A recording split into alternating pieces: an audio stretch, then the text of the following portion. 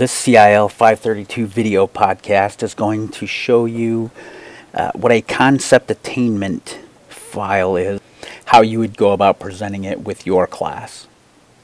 In a separate podcast, we'll then look at how you could create one yourself using PowerPoint. Before we get into that, let's look at an ELL lesson cycle. This came from Jeanette Gordon, Denetter, Meyer, and John Hilliard from the Illinois Resource Center. So they've done some work, and this is an ELL lesson cycle. So you start with what you want your students to understand, and that comes from the Common Core standards now. And there are also the English language proficiency standards, the WIDA standards. So you have your content standard and an English language standard. So in a preview, you want to front load essential knowledge in a visual, concrete, engaging way in the home language if you can. Preview the key concepts and the vocabulary visually. And the focus here is to develop the oral academic language. Using the words, speaking the words, the academic language that you want them. And that comes from your English language proficiency standards. Focused learning phase. Now you would give them something to read. This is the literacy part. You could do a language experience approach or a shared writing, which is what a language experience approach is, essentially. You provide materials, multiple reading levels in home language, graphic organizers to help them understand and process the text. At this phase, students may begin to work on a project or research. And then the application phase, students complete a writing assignment on the content. They may prepare an oral presentation or a performance, and it doesn't necessarily have to be a long report. It could just be using that language and do a short oral presentation that they prepare. It's not spontaneous. You give them time to prepare and practice. And students could also complete a real-world project or product that they possibly started up here. Technology is good. The front-loading essential knowledge and the preview here. That's basically the preview guide, which is the other option for this assignment. It's also a concept attainment if you do it that way. And the concept attainment is nothing technology specific. It's a tactic that you can use to teach academic language to ELL students and any students. You can use technology with concept attainment preview guides or other ways focusing on developing that oral academic language. Even podcasts, listening to things. In the focused learning phase, technology can be used in different ways to introduce the literacy, to do that shared writing. If you've got an interactive whiteboard, a smartboard, or a Promethean, or another brand, graphic organizers on a board like that as well, an interactive whiteboard can be done with technology. Or if you don't have that, if you have classroom computers or iPads or something, there are apps that you can use. There are programs that you can use, Kidspiration, Inspiration. On an iPad, there's one called Poplet, a free Poplet Lite that allows you to create graphic organizers. That can be done with technology. Or even if you had just a projector, a screen, and a document camera, by doing it under the document camera together, showing them how a specific graphic organizer works. Technology can be used for the project or the research. And then this oral report presentation that they do might have technology in it as well. And then the real-world project or product could also be completed with the technology. So those are just some options in kind of this ELL lesson cycle. That ELL lessons must begin with an interactive, highly comprehensible activity designed to develop oral academic language. The language of the content, the You know, compare, contrast. That's academic language. That's not social language. And also these activities to build the background knowledge. So again, this is either a preview guide, or this can be also done with the concept attainment. They also say oral language is the key to literacy development. If you want ELL students to be better readers, if you want your little guys in preschool and kindergarten to be better readers and writers, eventually, even if they are native speakers, oral language is the key. Got to get them talking. This is taken from an actual lesson that I did. It was originally done in Smart Notebook because I have a smart board, but I've put it into PowerPoint now, so you could see how it would be done here, because most everybody has access to PowerPoint, but not everybody has Smart Notebook. The QAR strategy part, forget about that. Okay, that was specifically part of this lesson that I was doing. Some of the students in previous classes have gotten confused by that and thought that they had to have that on theirs as well. It has nothing to do, the concept attainment has nothing to do specifically with the QAR strategy. The QAR strategy, in case you don't know, is the question-answer relationship. So for this one, and this actually sprang from a lesson that we were doing in math, where looking at a graph and then answering the little questions, I went and made the Smart Notebook file later to kind of, because they didn't have that question-answer relationship. They didn't understand how the words had to connect, so I used that exact same question, which you'll see at the end, to kind of build that connection between questions and answers. First thing I do, so I just click the mouse or whatever, and this Pepsi appears. Notice that the URL is here, and I will show you how to do that in the next podcast. And when this comes out, I have the students talk about it, oral language. And I just have them turn to a partner and they talk about it. What is it? You know, just say something about it. And then, you know, I'll have a volunteer or two tell what they discussed, what they talked about it, what they said about it. And then I'm going to say, okay, well, this one I'm going to put, and now I'm just clicking the mouse button again. I'm going to put it over here in this column. And then I tell them what I want you to start doing is, when these other pictures come in, I want you to start thinking about why they are in the specific columns, why they go in the column that I put them in. So I click the mouse or hit the space bar, several ways to advance a PowerPoint presentation, and this new picture comes out and it goes to the middle. Give them an opportunity again, talk about it. What do you see? What is it? You know, just let them talk. Oral language. I say, okay, this one, and I'm clicking the mouse again. This one I'm going to have come over here. Talk about what you see now with your partner. Just let them start thinking about why they're separate.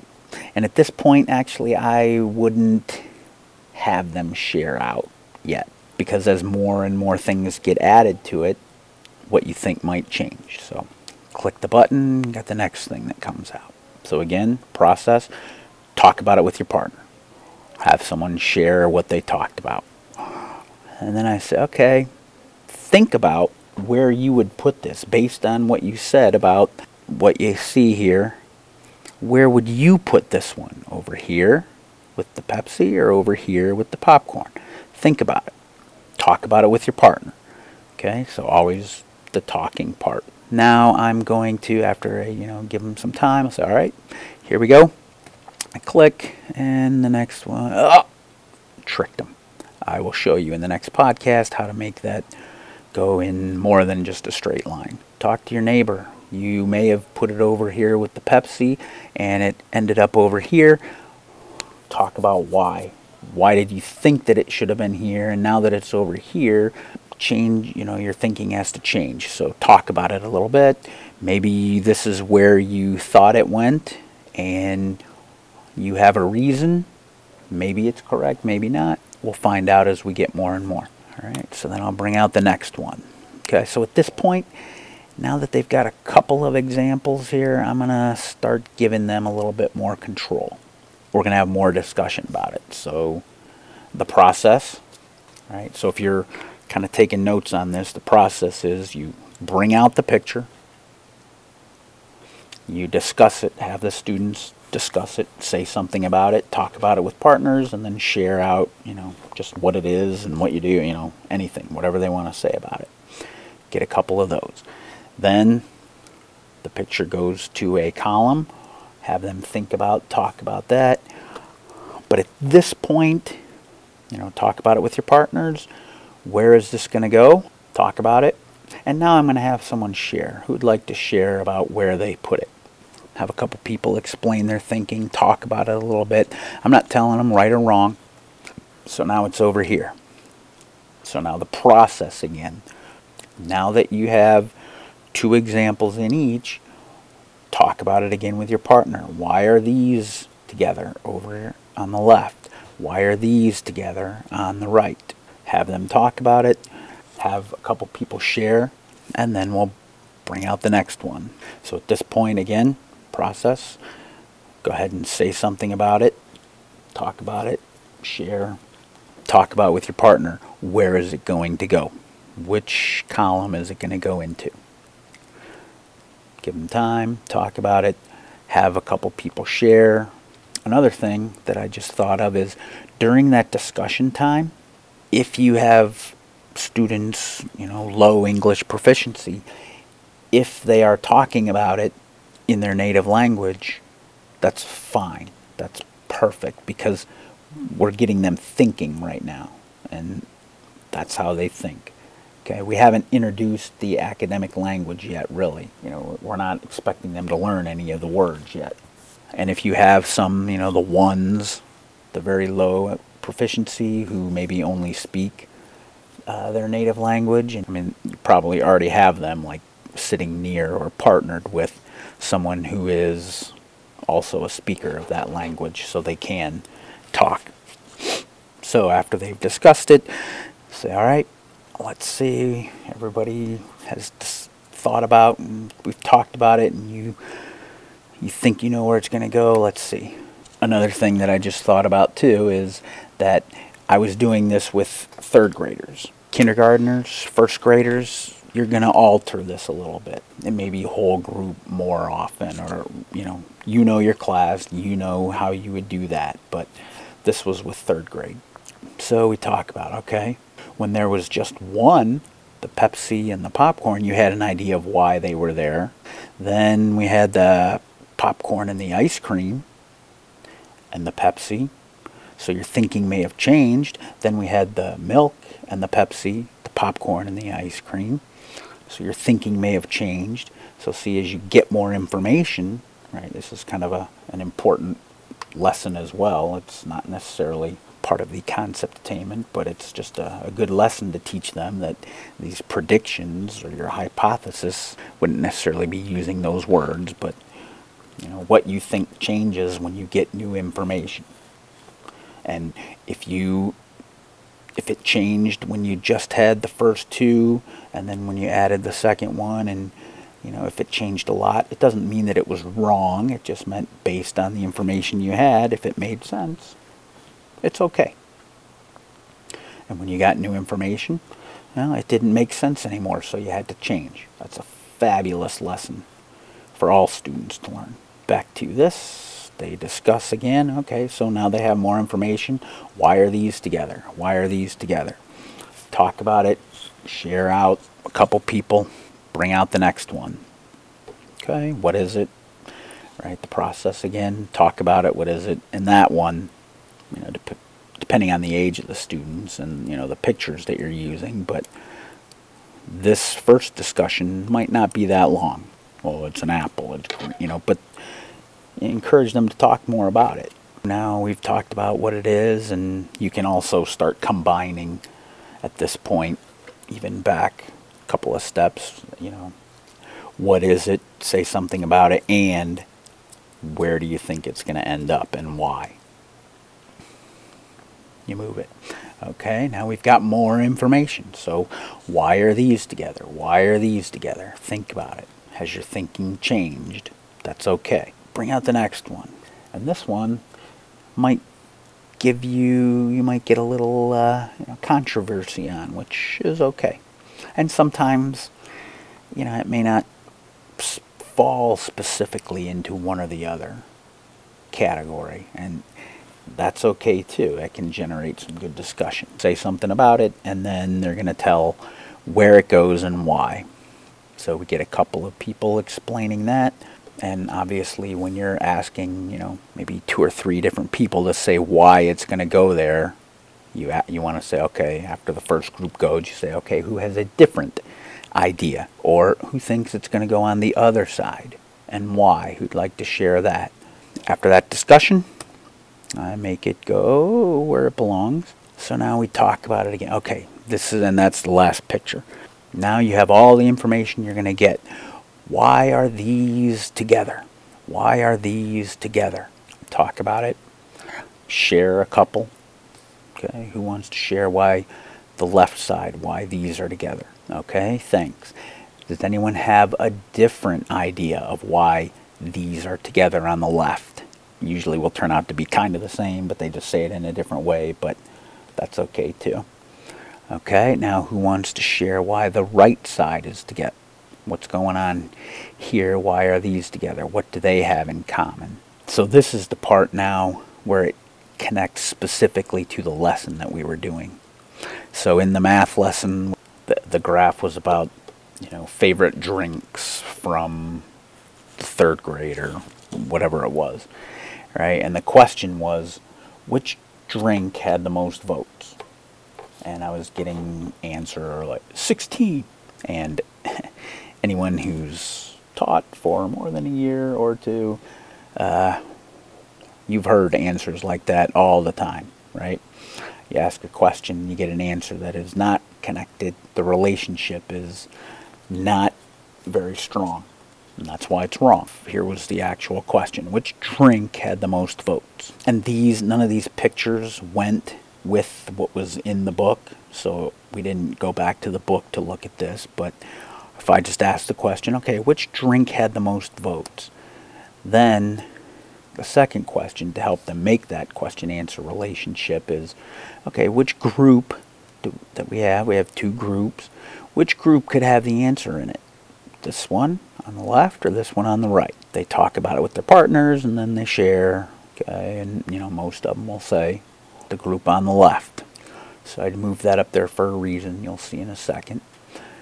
So which drink had the most votes?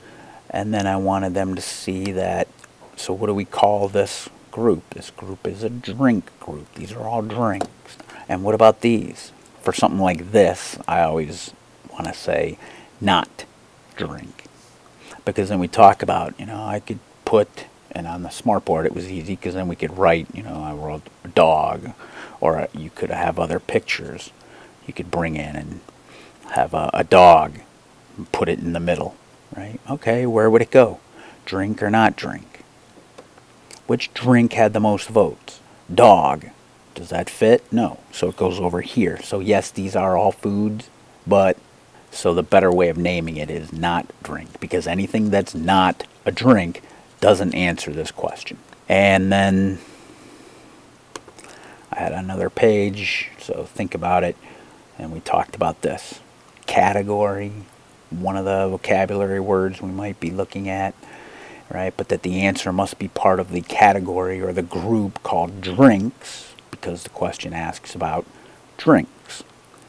All right, so that's what I was using it for here. Yeah, drink, that's not too much academic language, but the question-answer relationship, and then the not drink, that's kind of a concept.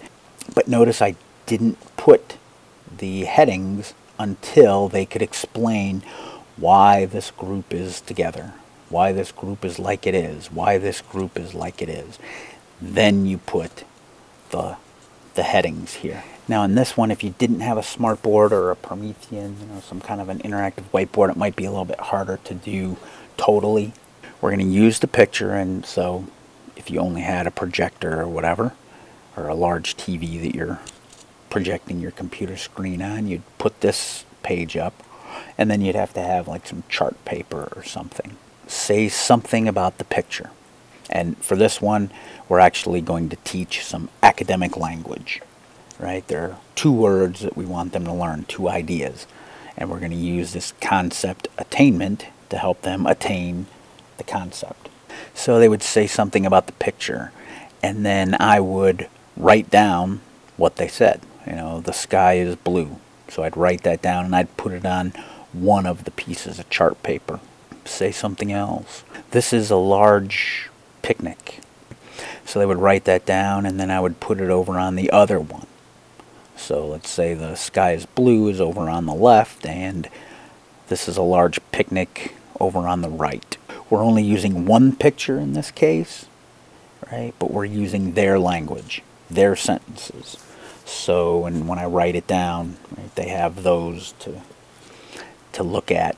And if this was on a smartboard or whatever, you write the sentence, and then I would, you know, I had a page like this, and then we could, you know, their sentence was written, and then I'd move it to one side or the other, and then go back to this page. Okay, say something else. It is summer. Okay, and then I would come back here and write it is summer, and then I would put that one would go over here too. Say something else. The grass is green. I'd write that out here, and then I'd move that one up here. Now they've got 2 over here, 2 over here.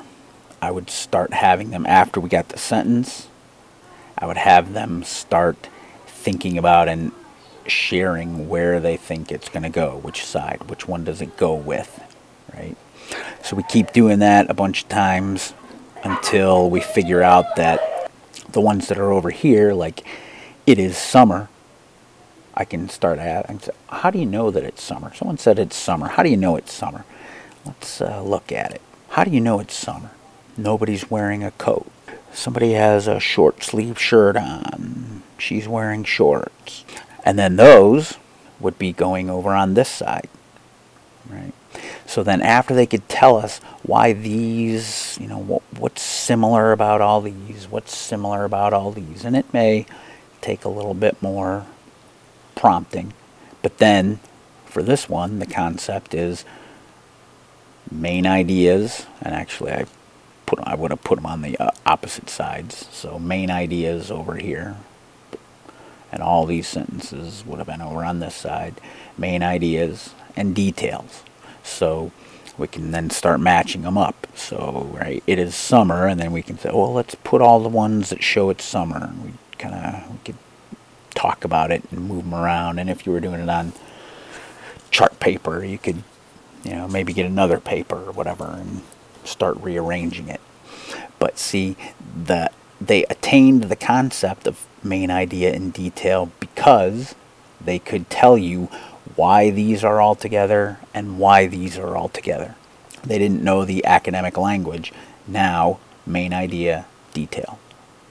Right? Now they have that academic language, and then the rest of the lesson, right, and the rest of the lesson cycle, that would be a focus, is finding main ideas, identifying main ideas and details. Right? I did this one, and I was getting things like the sky is blue. So then I would put that on one side. The rocks are brown and orange. Okay, write it down. That also goes with the sky is blue. For some reason, I've had a lot of trouble with this picture. I had to, with my students, I had to on the fly switch to a different picture, but right, because I wasn't getting some of the things that I needed. Right, thought I'd get, you know, wow, that's awesome. Say something about the picture or anything. I think it's cool, because I was trying to get at facts. The sky is blue, the rocks are brownish, they are big. An opinion. That's awesome. That's beautiful, right? That kind of stuff.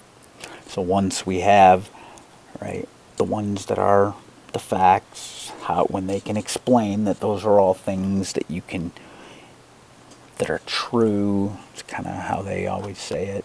It's the true, and then the opinions, what somebody thinks about it. Then we could give them the words fact and opinion, right? That's the academic language that we're trying to teach, and the concept of what is fact, what is opinion. So through this activity and using the picture and their words, they attain that concept. And then we can do more activities to strengthen that concept. So those are a couple of different ways that you can use concept attainment, either with almost all pictures or with one big picture and then the student's own language. And then with the process is you always get them talking about whatever it is, the picture or their language, and then eventually thinking and sharing which side it's going to go to and why, and that their thinking can change over time to why things are grouped. But then once you can get them to explain what's going on, why they are grouped as they are, then you bring in the academic language that you're trying to teach. With younger students, it's going to be a lot simpler. So, it might be hot and cold, or, day and night, things like that. The concept attainment strategy is going to work well when you have two. So the fact and opinion, main ideas and details, hot and cold, living and non-living, mammals and reptiles, right? When you have two things that you can categorize, this would be one activity that you can use to help them get that concept. So that is the concept attainment strategy. That is one of your options for this first assignment. So you should have learned the process behind presenting or doing a concept attainment lesson, using the pictures like this one, or using one picture in their language. And in the next podcast, we'll teach you the process of making it. How do you make the pictures come in and do all the things that I did? That will be in the next podcast.